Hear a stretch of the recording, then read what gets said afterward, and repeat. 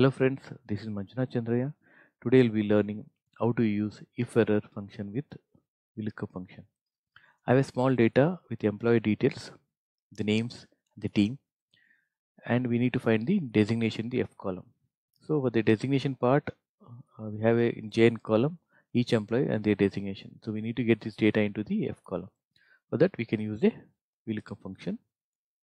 VLOOKUP use this fx function argument box, looking up for a employee number. Table array is nothing but the J and K column. So it's the range. We try to freeze it using a F4 function. Column 2 is the designation. 0 is nothing but the exact value we need it. Once you add, copy this down or drag it down.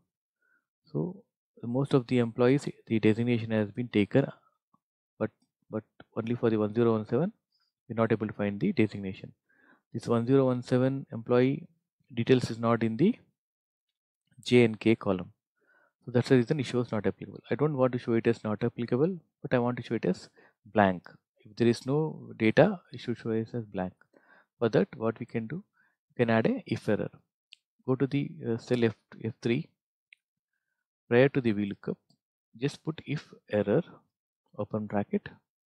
So end of the VLOOKUP function, put comma, put double quote twice. Hit enter, again enter. Just copy the formula down. So now you can see with data is not there, it shows as blank. Say I don't want to show it as blank, but I need to add some text.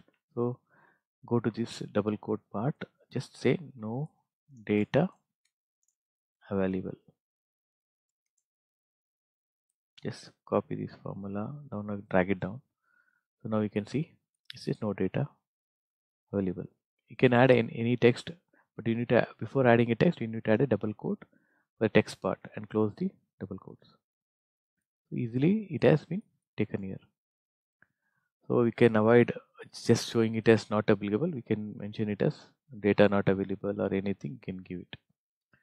I hope this function was helpful.